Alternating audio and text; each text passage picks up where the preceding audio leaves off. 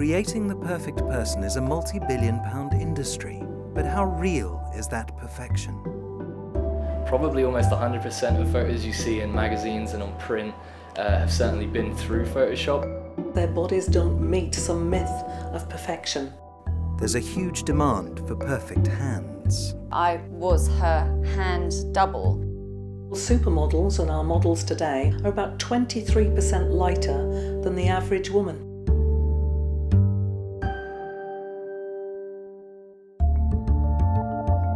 Models aren't perfect. Shocking, isn't it? The world of beauty, fashion and advertising is fraught with fakery. For every blemished hand or misshapen foot, there's somebody providing a flawless substitute. Photo retouching has become the norm, but many people still underestimate its powers of deception. So if perfection is in fact an illusion, why do we seek it? Will it really bring us happiness? A lot of people nowadays want to become hand models. On an average, I have between 25 to 30 applicants a day. They're reading a lot of articles in the local free newspapers. You want to earn extra income? Become a hand model. Like, it's so easy. In the hands modeling industry, like the general modeling industry, we have top hand models. And my top hand model and the top hand model in the whole of the UK is no one but Nina Taylor. Nina Taylor's hands have been featured in hundreds of TV commercials, magazine spreads, and on billboards. You might not realize it, but she's everywhere. Over the past 13 years, she's hand doubled for many Hollywood A-listers. But the celebrity that really elevated her status to hand supermodel was Kate Moss. Strangely enough, general models really don't look after their hands. It's quite bizarre, but so that's where I get called in. You know, Kate Moss being such a well-known model, I think people really sort of caught on to the fact that I was her hand double for all these Rimmel adverts. Of course, she's done so many of them. They'll want to have a hand that comes in and just sort of does this, or does this, or does that, or whatever it may be. So you can just imagine model standing there and me just crouching behind with my hand coming in. The curiosity of everyone about our industry is how much a hand model earns. It's pretty much on par with the model rates in general. Across the board, I would say between £100 and £150 per hour. So it can be anything between 500 at the lower end up to 3,000 a day. While Kate Moss is the face of Rimmel London, Nina is the hands and feet. If you're working especially with a well-known name, you know, there's no guarantee what their hands and nails are going to look like. You get booked to do all the close-up beauty shots, the product shots, which are actually the really important bit of the advert. You know, forget Kate, you know, the important bit is the product. That's what I get brought in for. Advertising agencies often go to extraordinary lengths to make adverts look perfect. I do remember having to get into her outfit and then I had to sit on the bike. It was kind of fun, and all they were actually filming, I don't know why I had to get into the whole outfit. They were just focusing on me doing the revving bit. The most iconic advert Nina did with Kate was for Rimmel nail polish. You see her do a spin, and then just as she does the spin, it cuts. Then I do my shot, and I go slam against the mirror like that. Of course, the mirror already had a shatter in it. Actually, it was really difficult because I had to get my middle finger right onto that middle point where it had shattered. The funny thing about this was that they were shooting all day with Kate. She left at 6 o'clock, and then it was time to do all my shots. At 2:30 in the morning, I was doing all this karate chopping, not just the hands, they actually used my feet in that shot as well.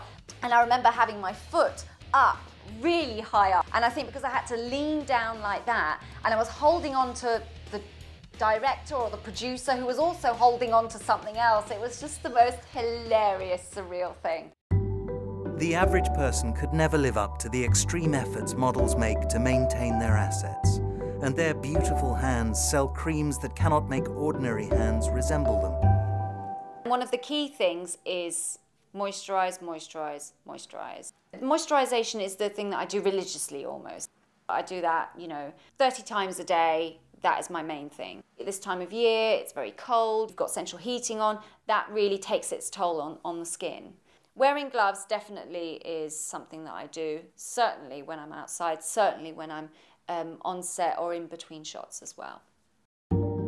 There's a misconception in the industry that a hand model just needs to arrive on set with their hands, but that's not the case at all.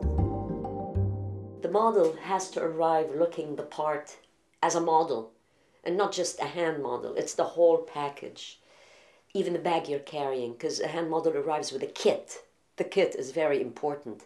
It's not like your usual nail kit. I'll have 2 styles of wedding rings in there because that's often required for commercials, gloves, towels, wipes. Makeup is actually one part of it as well. Nail file, nail varnish, transparent, pink, red, and burgundy.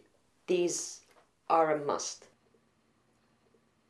The hands business industry is a commitment. You can go on holiday, your hands cannot. You can dive into the ocean, you can char yourself under the sun, but these hands, My models, they're not permitted to gain weight, because the minute they gain weight, it's not just the body and the face. You can see weight gain. No one wants a chubby forearm. Because imagine if you're advertising a bracelet. You think it's going to look nice on a chubby wrist. No. There are things they must do right, because again, you can't have accidents. Chopping food when you're cooking. You can't just hold the cucumber and chop. No, you press with a fork and you chop the other end with your knife. You never know how close that blade would get, and with it maybe scrape your skin or a bit of a nail. I knocked this nail. With this accident, I would now be out of work for 3 months consecutively. My hands are insured. They are insured for a 7-figure sum. The way we view our bodies is the mirror of how we view ourselves. For some, their body becomes the measure of their worth. Psychologist Kath Temple explores the pitfalls of the quest for perfection. We're bombarded with images of seemingly perfect people. This pursuit of perfection, given that it's not possible, is something that will always condemn us to being unfulfilled, to feeling like a failure, to feeling inadequate, to being continually dissatisfied with how we look. Even naturally beautiful models fall short of the high standards set by digital perfection. Retoucher Ben Klube uses Photoshop to enhance and manipulate photos. Probably almost 100% of photos you see in magazines and on print have certainly been through Photoshop, often just for small colour boosts. But then that ranges right through to the photos that have been edited more thoroughly. You can go in and edit every minute pixel, so there's really no limits to what you can do. Whatever we see, we generally think of as reality. I think that's how powerful images are. Even for myself as a consumer looking at magazines and print, I think you generally just forget that all photos have been through Photoshop, and a lot of those might have been retouched. I think quite often it doesn't start off as anything sinister when people ask you to retouch an image. Like with any other industry, you're just trying to make something look as good as it possibly can, and when you're working with an image, you're trying to remove all the imperfections and make it look perfect. Of course, that goes on a scale from improving the image to actually changing the image. And when you move into kind of editing reality, you can get into weird issues. So the wider the gap between the way they perceive themselves, their body image, compared to that internalised, idealised image, the lower their self-esteem will be, and the more issues that they're likely to have. Of course, a lot of retouching is subtle, almost unnoticeable. But if you want to, you can really push it to the extreme. Looking at this picture, the obvious things you might look at to retouch before it goes out. Immediately start with the waist, bring this in. Trying not to make anything look unnatural. That gives us our new body shape. You can really just slide out and reduce all the details that's in the skin. You can do that manually as well by painting. You can kind of see how quick and easy that is as well. Just bring the cheeks in here. You can really make this very unrealistic if you want to. Slim the nose. Hopefully you can see here that you can get any face shape you want, and you can totally go in and edit everything. She was pretty moody. If you want to make her smile, again you can just pull the smile up, pull the corners. And the eyebrows, again, you can totally change them if you want. And there's our image, and here's before, and here's after. I think the quest for the perfect body most affects young women.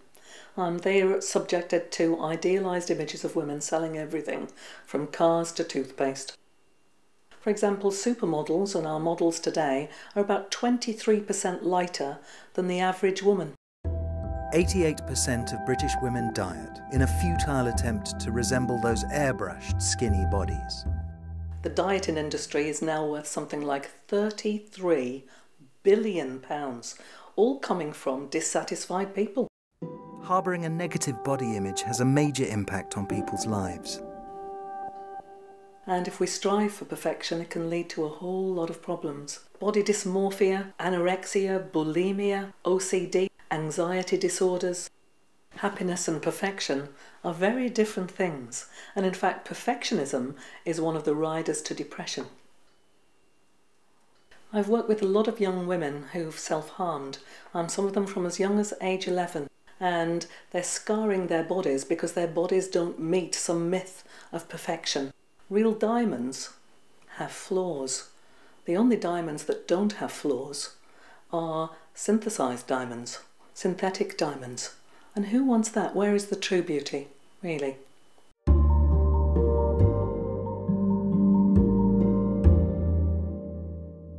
It's said that men think about sex probably every 19 minutes, but women and young girls think about their body and their dissatisfaction with it about every 15 minutes. How astonishing is that? That every 15 minutes we're feeling bad about ourselves. When we feel bad about ourselves, we're releasing cortisol, the stress hormone. Cortisol is pro-cancer, pro-diabetes, pro-arthritis, pro-aging. And when we make cortisol, which we make in the adrenal glands, we cannot make DHEA, which is the super hormone. So really every 15 minutes, our young women are beginning to feel bad about themselves, so they're in states of cortisol. Not good for our health and well-being, not good for our self-image, not good for the way that we think about ourselves, not good for our relationships with ourselves or our relationships with other people. Nina Taylor's work forms an integral part of perpetuating the myth of perfection. So what does she think about it all? I mean, my view is that there's a far too big obsession with celebrity and perfection. I totally agree with that. You know, people should go and read a book, you know, or ride a bike or maybe do something different. But I completely support my industry and what we do, because otherwise, why would we have lighting guys, set designers, professional photographers, top makeup artists to make people look great? We're trying to sell stuff at the end of the day. It's advertising. But they don't need to take it all as if it's real. And it's so contradictory because people are supposed to be so media savvy. They're supposed to know what goes on backstage. They know about retouching. Well, get a grip. Enjoy the nice picture. If it's done well, you should never know that it's been photoshopped or retouched, even if you're an expert. I don't think that people understanding retouching and the fact that retouching goes on is going to totally fix the issue, because issues of idolatry and self-esteem obviously run far deeper. But if people knew what was going on with retouching, it would certainly be a good start. We've got to start looking at ourselves as individuals and be accepting of ourselves. I think retouched images definitely do have a less than positive impact on people. It is giving them an unrealistic picture of beauty quite often. The media has a responsibility in portraying people as they actually are, so that people can begin to look around them and start to feel very differently about who they are and what they look like.